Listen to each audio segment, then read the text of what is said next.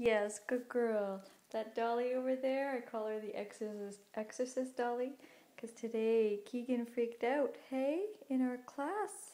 He wasn't too sure what the heck that was. It kept on staring at him and didn't move.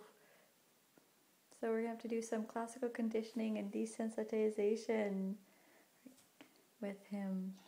Good girl. You can show him how to do it, right, Daisy? Yes, good girl for standing near the dolly. Oh, and sniffing? What a good girl.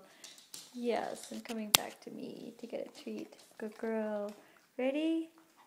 Go sniff.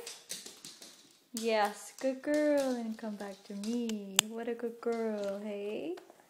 That's what we'll do tomorrow. We'll show Keegan how unscary this, yes, that dolly is. What a good girl, and you come back to me. Yes. Thank you for the little treat. Scary dolly. Daizy, you're so cute. What a good girl. Take it. Hey? You never know what they can be afraid of.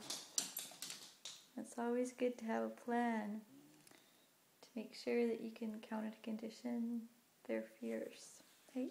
Yes. She's not so bad after all. You get lots of